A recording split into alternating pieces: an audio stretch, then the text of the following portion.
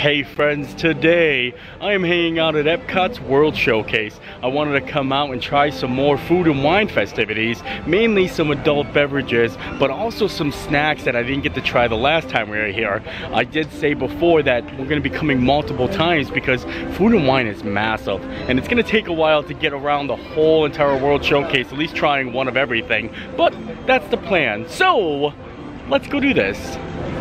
I waited till 5 o'clock to come out today just so I can keep cool. So that's a plan or a tip for you. If you want to actually avoid the high heat times, come a little bit later in the evening. It's going to be nice and breezy and cool.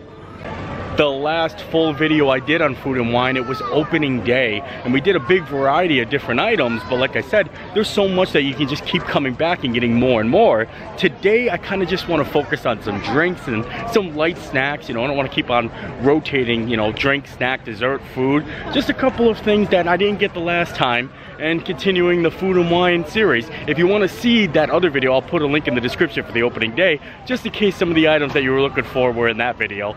But now, I think I have a perfect spot that I want to start off at.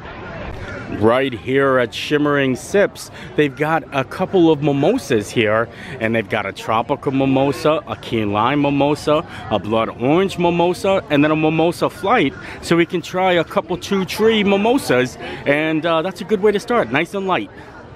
I'm not the biggest mimosa fan, but I can't turn down 3 mimosas, especially the key lime mimosa. I find that to be the most interesting. But you know, something that always catches my fancy is Shimmering Sips, like the name of it.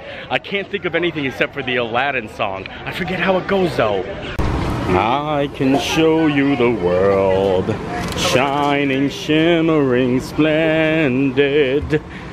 A whole new world. That's where I keep on thinking shimmering from, because it's like that iconic line, you know? And yeah, now I got my mimosas and I'm ready to go, and they look delicious and probably gonna be very refreshing. I am super red because I just shaved, but holy moly, look at that.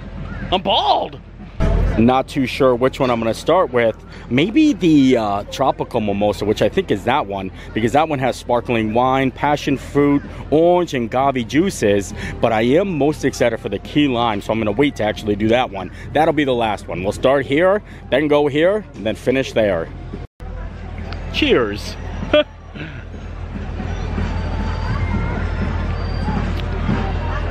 Oh, that's good. That is refreshing. It's a little bit heavy though. Like you can see the froth that was on the top there. That must be the mixture of all the different juices, but this is actually really refreshing mimosa. Now for a little good old blood orange, and this is just sparkling wine with blood orange juice. Now I wonder if it's the same blood orange juice that I can get over in Morocco, because I did get blood orange juice last time I was there, just the orange juice on its own. I don't know if these are any special kind of juices or if it's just Tropicana. Either way, they're very delicious on a hot day at Epcot. Oh, that one's good. That one's a lot better than the tropical one. Okay. All right, I'm gonna jump right to the key lime here. Key lime one, I don't know why I love key lime, and key lime's very popular for summertime. Nope, didn't like that one, and that's a shocker. Blood orange. Winner, winner, chicken dinner. The key lime has a lot of tart to it, and I wouldn't expect that. I thought maybe the blood orange would be very tarty, but this is my favorite one. Now we gotta finish up these bad boys and get moving along. Now it's time to jump from mimosas to a unique beer. And you know, I love myself some beer. Now this one definitely is unique by my standards, and I'm very excited to try it because I kind of like both things that are part of the beer.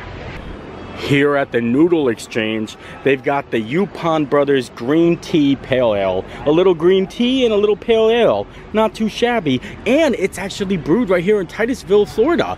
Huh, it's like a local brew.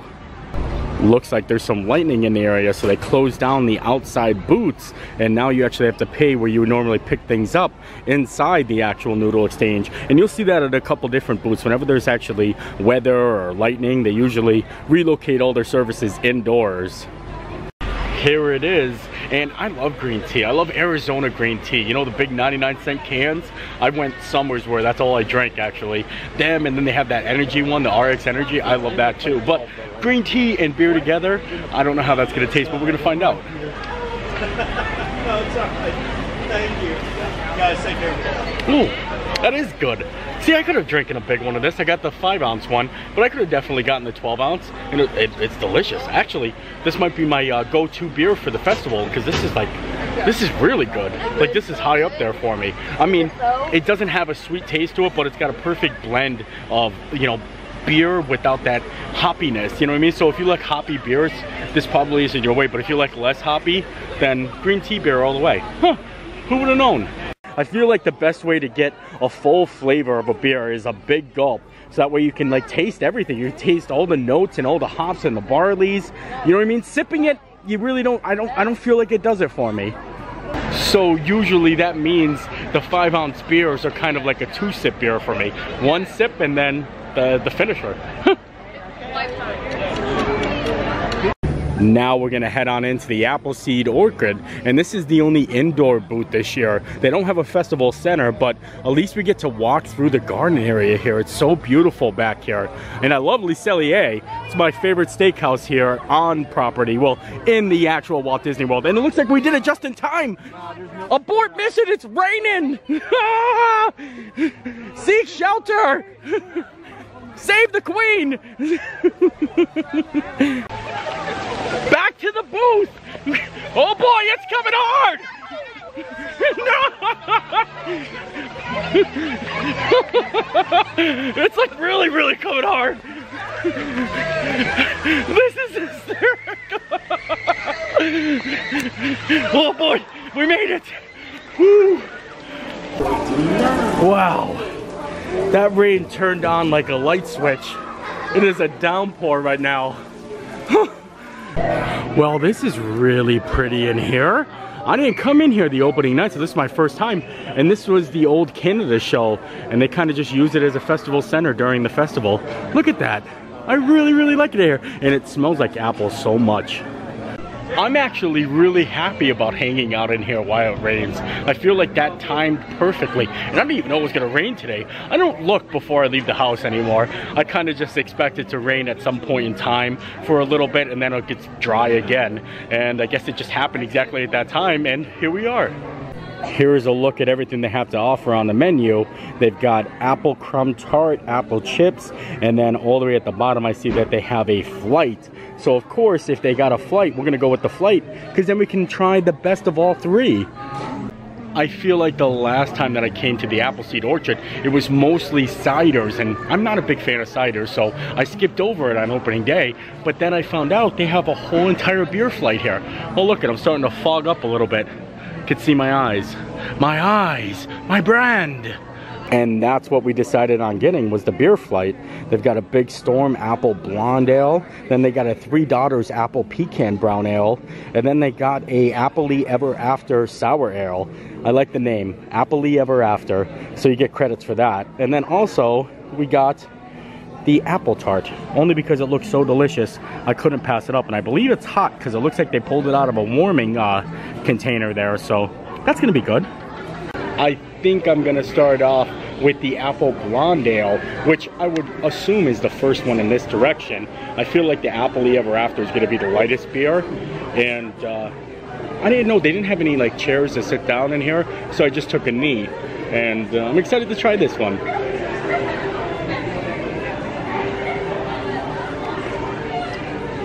Oh, that's pretty good. I mean, I don't taste much apple in there. Now I'm gonna hop right into the pecan. Now the apple pecan I'm excited for. Oh yeah, that's the one for me. This is it. Oh yeah. And now the Appley Ever After, which is definitely a very light beer. It's actually a sour, so this is gonna be, I'm not a big fan of sours, so we already know this. Yeah, oh, very sour, very sour. So, the apple pecan, winner, chicken dinner. This is the one. Now we're gonna dive into the tart. I grabbed a fork, but I feel like forks are really ineffective when it comes to eating tarts, because tarts are hard. So I think I'm gonna try to just like eat it like a cookie and see how that works out for me. There is a good chance this is gonna make a big mess, so I'm prepared.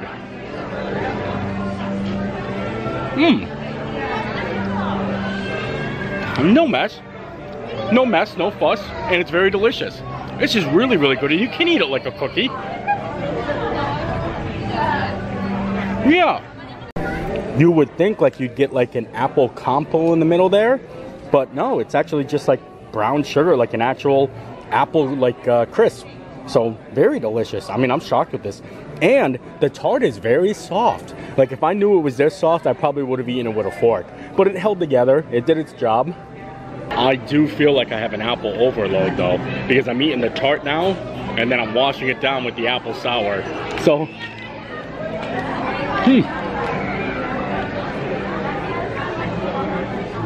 cheers. Oh, I got a little bit of this left. Thank you.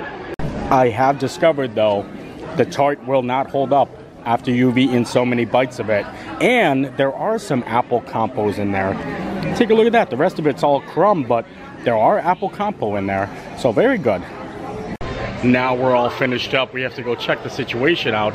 Sounds like it's still raining, and it's probably going to be raining for a while. I don't think this is something that's going to pass by, so we might have kind of cornered ourselves in here. Cornered ourselves, and we got ourselves all the apple seed. Oh yeah, this is not looking promising. Ooh, the lightning! We might be here for a little bit. Wow. The thunder's still rumbling. That's impressive.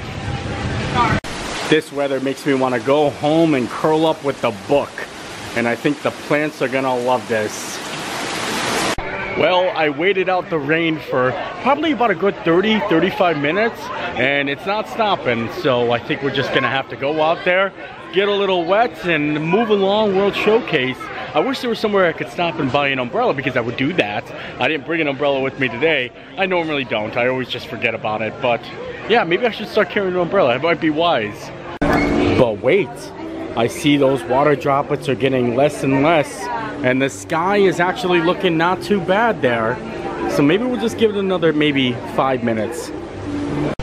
Just a little raindrops. We're gonna be making it just fine. I didn't want to ruin my new hat though, because this is really snazzy. This is from Disneyland, so I don't know if I'm ever gonna be able to get a chance to have another one. So that's why I wanted to wait till it was like just a little drizzle. Right now, we're good. The rain doesn't stop everybody though. A lot of people are still out and about enjoying the festivities, including me. But look at that. It definitely looks like it's definitely clearing up. And a good thing about that means there would be no long lines for the booths. I came out on the weekday because weekend is almost impossible. The lines are so long to get anything. So weekday and now a rainstorm, we might be able to just walk up to some of the booths that usually have a long line. Like France, that usually has a long line. Usually you'd be getting a line like right here, and it looks like there is like just a very short line. So now we can grab something from the France booth, because normally I don't wait, because if it's like that long of a line, it's probably not worth it. But now we can get something. I'm excited about this. I wanted to get something new on the menu here. I've had a lot of this stuff in the past, the croissant escargot, which absolutely was horrible. I did not like that at all. I had the strawberry rose mimosa, and I even had the La Passion martini slushy before. I don't think that's new. So I think the only new thing on the menu is the creme brulee Grand Marnier. Ooh, I like the way it sounds. Creme brulee Grand Marnier, creme brulee Grand Marnier. Not only do they got some fancy creme brulee Grand Marnier, but they also have some fancy water Evian. And I think I might be getting a little water creme brulee mix. Look at that, an actual can too. You might think this was like a White Claw just by the can, but this is non-alcoholic, and it's, you know, sparkling water with cucumber and mint, and also magnesium and zinc. So that'll go well with my creme brulee. And here is the creme brulee, and this looks really good. Now this does have alcohol in it, so if you guys plan on getting this, don't give it to the kids. Don't give it to them. But for all the overage folk, perfect. Oh wow, you can taste the liquor in there. Like, you could taste it. It's very good though. It's very good creme brulee. I like it. But you can definitely taste that orange liqueur in there. Oh yeah. I like creme brulee. I like going to the California Grill and actually getting the seasonal one. I don't know if they changed up the seasonal one since they reopened, but I'm gonna have to go back and check it out. But this stuff is good. This is really, really good. It also reminds me of the eclair at Disney Springs or at Amorette's that they have going on for the flavors of Florida, because that has Grand Marnier like inside of the eclair. So this is kind of just like it. If you like that, you'd like this. Now we gotta crack open the water here. The fancy water. It just looks so good. I was like, well, I think I might get that. It's gonna be refreshing. Well, here we go. We're gonna give it a go.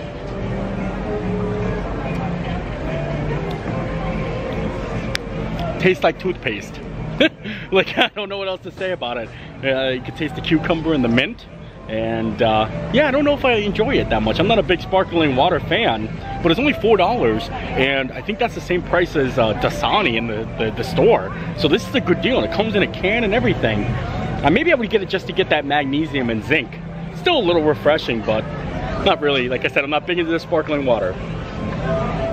While I was feeding my mind, because that's what it says, feed your mind, I was thinking about how, like, this is a fancy Jell-O shot. You know what I mean? Like, so whenever they make like desserts with like alcohol in them, I just feel like it's like a fancier Jell-O shot, you know? And maybe I'll like finish up this and actually get moving along to my next spot. Honestly, I feel like there's enough liquor in there, like that it is an actual shot inside there. So we're gonna take it like a Jell-O shot and finish it up.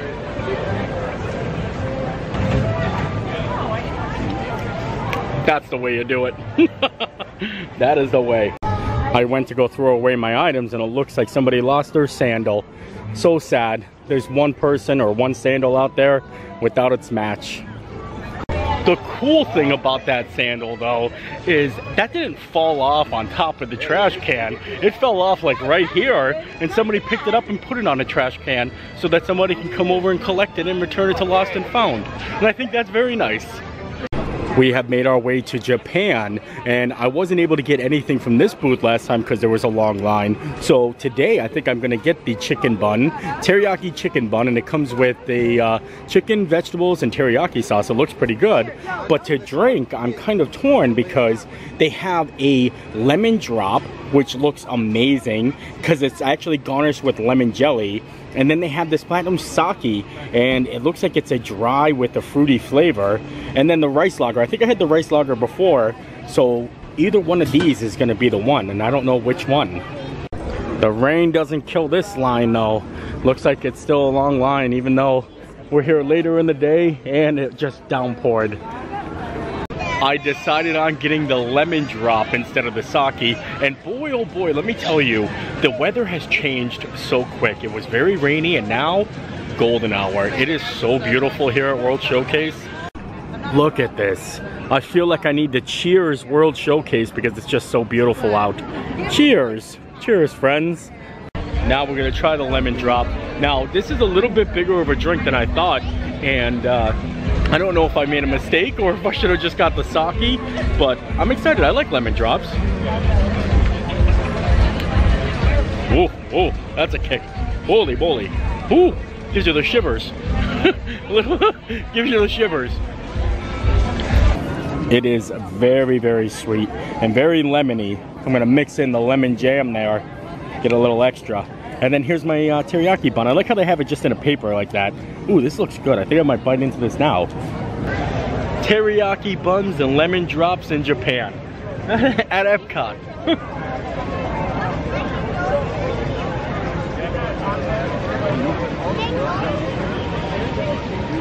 That's good. Oh boy. That's the good stuff right there. Very, very delicious. Kind of reminds me of a Hot Pocket, but very soft and like a bun, you know. But wow, this is really, really good. $6 for this one though. I feel like I should get maybe two for like $8. I would do that. 2 for $8 would be good. Well, the teriyaki bun was fantastic at Japan. The lemon drop, not so much. I think next time I should have got the sake. But we're gonna move along. We're losing daylight here. I can't even believe it's this bright out and it's almost 9 o'clock. Oh, hey friends! Yes, that's awesome! Oh, it looks like they've got the American Gardens Bandstand, the Champagne Orchestra coming on at 8:30, which is right now, 8:30. Maybe we'll grab ourselves a seat and watch the show.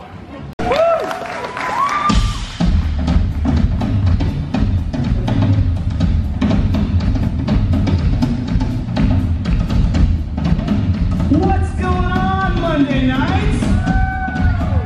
You ready to have some fun with us tonight?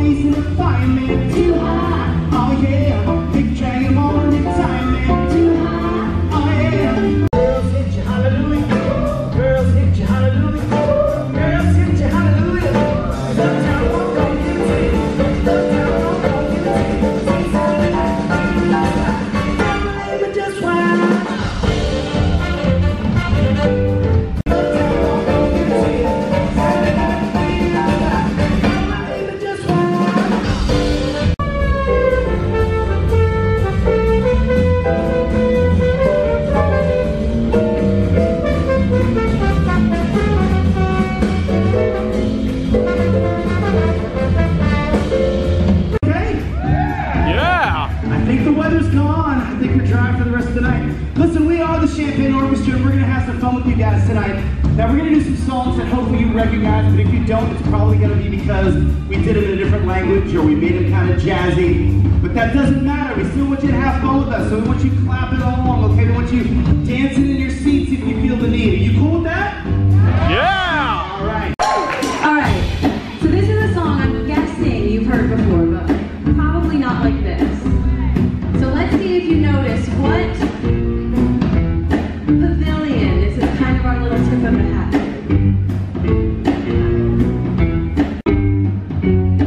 Alors mes filles, toi je t'avais dit, c'est pour ton souhait pour marcher, et tu vas regretter, car je mettrai ces bottes un jour où l'autre te quitte.